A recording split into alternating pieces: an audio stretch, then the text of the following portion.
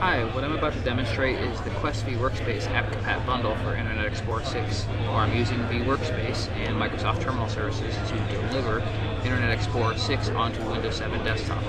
So what I have here is my local Windows 7 desktop, and I am going to go ahead and launch Internet Explorer 6.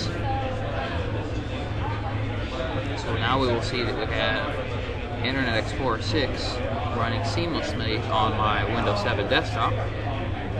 And it looks and works as if it's running locally.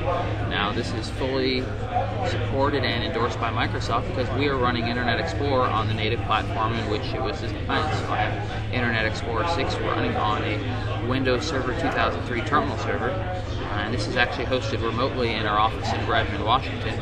And I'm here in Las Vegas at the tech conference, so I'm going to go ahead and demonstrate this. I'm going to go to a content-rich website. I'll go to the Toyota Auto Manufacturing website, and I'm just going to click around and see what it is that I can find. I'm just going to go ahead and go into some rich content. Go into some videos here. But everything looks and acts as if it's running locally. So, put this full screen, it's fancy graphics.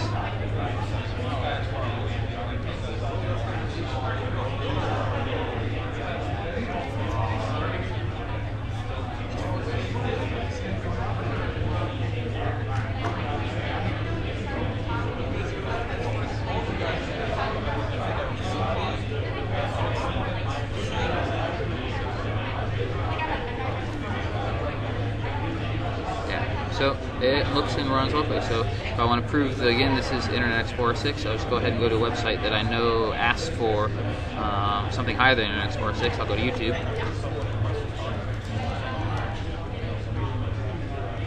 Go to YouTube here.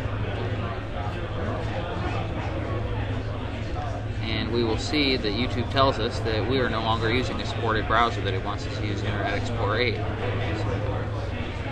So again, this is Internet Explorer 6 running on a 2003 terminal server, seamlessly presented onto my local Windows 7 desktop. Thank you for attending.